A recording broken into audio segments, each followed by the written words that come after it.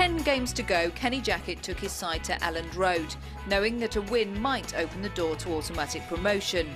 Having beaten United at the Den earlier in the season and now in a rich vein of form, the Lions were in confident mood.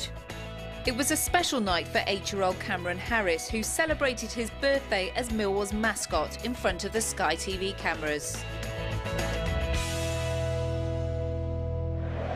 Jesper Ankergren clears away. He's the one still in possession of that #1 jersey for Leeds. Shane Higgs, who started off the season as #1.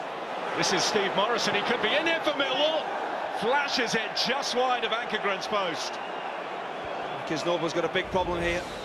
He's chasing the ball. Ball's played forward and just misjudges the bounce of the ball.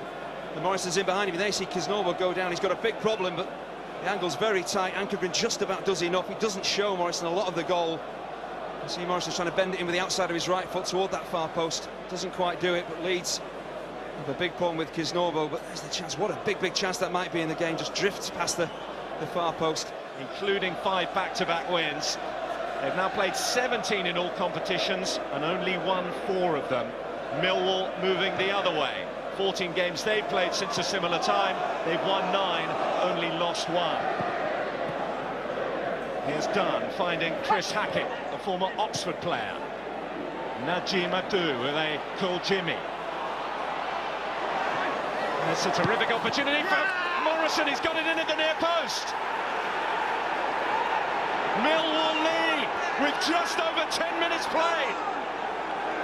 It's the first time really that either side have got the ball down on the floor and put a few passes together, and we see how effective Millwall can be. When they do that, it starts down the right-hand side. They just keep the ball, they keep it ticking over. Lots of players involved, tidy passing. Suddenly they're in behind at that Leeds back 4. And this is an excellent ball in just across the face of the defence, and no one really reacts to it. Morrison certainly does, and does very well. He missed one earlier on. It's a very tight angle. It comes across to him.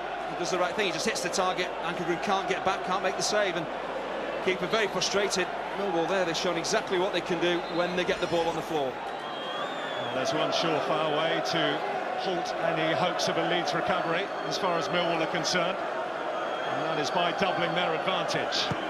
Hackett with the corner, and the header comes off the top of the crossbar by the captain, Paul Robinson. Robinson up against Bromby, and he just gets a run on Lee Bromby.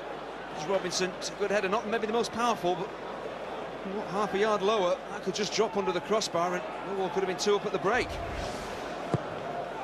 Hard-working side, they can make tackles as well, they can force the opposition back, and they can play some great football. So from what we've seen tonight, they really are in with a great shout. If they carry on like this and keep playing well, show that consistency, that's what it's all about. To get promotion, you've got to be consistent. And finish strongly, which what's they're doing here. But, well, that should be that. 10 minutes to go, it's 2-0 to Millwall. Maybe not the greatest piece of goalkeeping from Jesper Ankergren, but really 2-0 is probably a true reflection of how much Millwall have dominated this game. It's good work actually from Sean Batt down that left-hand side. He wriggles away and puts Millwall into a 2-goal lead. It's a good piece of work. The substitute on, of course, for Neil Harris. Desperate to get a goal, and it's too easy. He just goes away from 2 or 3 players. He battles for the ball. There's not an awful lot of pressure on him. Comes in field. And there's no one closing him down. And the goalkeeper going down to his right. That's a poor goal to concede at your near post. The last thing goalkeepers want to do is concede goals like that. Again, he does all the right things. Barry hits the target, hopes for the best. And the keeper makes a bit of a mess of his shot. But really, that underlines again how well Millwall have played. They do deserve to be 2 ahead.